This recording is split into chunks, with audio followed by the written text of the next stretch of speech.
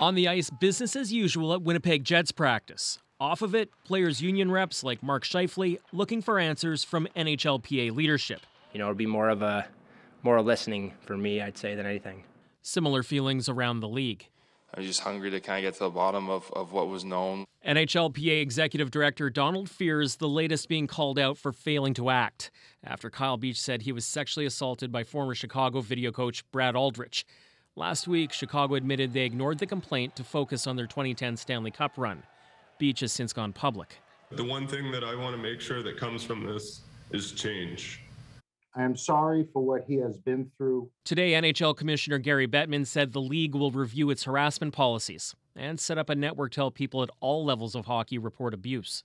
If this horrible situation should serve any constructive purpose, it's to demonstrate that this will not be tolerated. This incident, like no other, is positioned the NHL to be leaders in this space.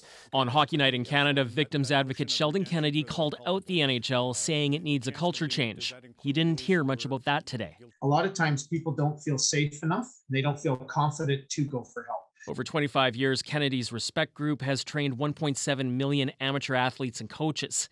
If the NHL wants help, he says, it can call him. It hasn't. Beach's lawyer says missing is a commitment to victims. That minimizes what happened, as though the error was just an error in communication instead of an error in a disgusting culture that existed. The NHLPA has also apologized. Tonight, it's holding a vote into whether to have an independent investigator look into how it handled the situation. Cameron McIntosh, CBC News, Winnipeg.